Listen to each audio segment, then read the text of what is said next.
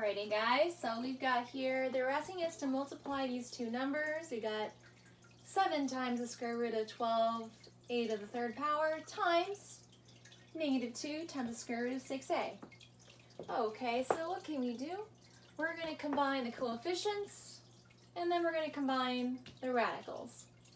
7 times -2, that's -14. Now we're going to combine the radicals. I'm just going to say 12 times 6 times a to the third times a to the first power is going to be a to the fourth. Okay. Now looking at this, I can see that a to the fourth, what is the square root of a to the fourth? So the rule about exponents is if you have some sort of number or variable to the power of this exponent underneath a radical, if it's a square root of this value, this exponent is going to be divided by 2. Okay, because essentially this a to the fourth power under square root is essentially a to the fourth power over 2. Okay, these are equivalent values, and that gives you a squared. Okay, so this a to the fourth power, this square root of a to the fourth power is just going to be a squared. I'm going to take that out.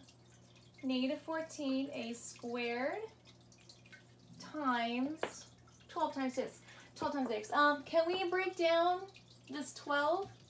This 12 breaks down into 2 times 6. So we got 2 times 6 times 6. Okay, 6 times 6 is 36. If you've got 2 6's underneath the radical, we can take them both out as 1. Okay, so we got -14 times 6, a squared times the square root of 2. -14 times 6, that's going to be -64. -64 a squared times the square root of 2. Okay? All right, should we do another one?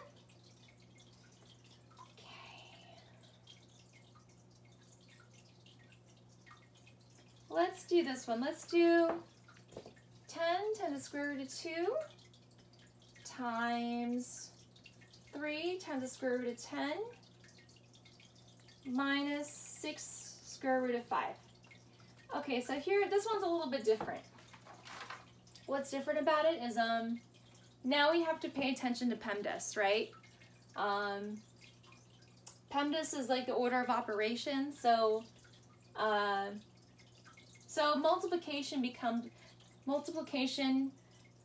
comes before subtraction.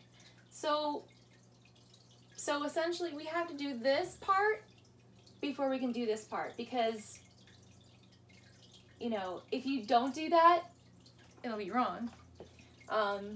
Multiplication comes before subtraction.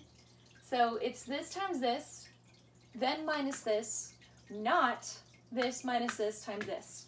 Okay, it makes a big difference. Okay, so first we have to multiply these two. That's going to give you 30 times the square root of 20. Okay, 30 times the square root of 20. And now we can bring down this minus 6 times square root of 5. Okay. The square root of 20, can we break down the 20? Yeah, right, so this 20 can be broken down into 4 times 5 minus 6 square root of 5. Okay, so 4 times 5 equals 20. What is the square root of 4? 2, right? So we can take the square root of 4 out, turn it into 2. So this is going to be 30 times 2 times the square root of 5, and then minus 6 square root of 5. Okay, 30 times 2 is 60. 60 square root of 5 minus 6 square root of 5. Okay, now that they both of these numbers now have the same, they're both multiplied to the same square root value, right? Before we couldn't do this, before we couldn't combine them, but now that they are both, now that both of these numbers are multiplied by the same radical, square root of 5, they are considered to be like terms, and now you can subtract them, right? So 60 minus 6 is 54 times square root of 5.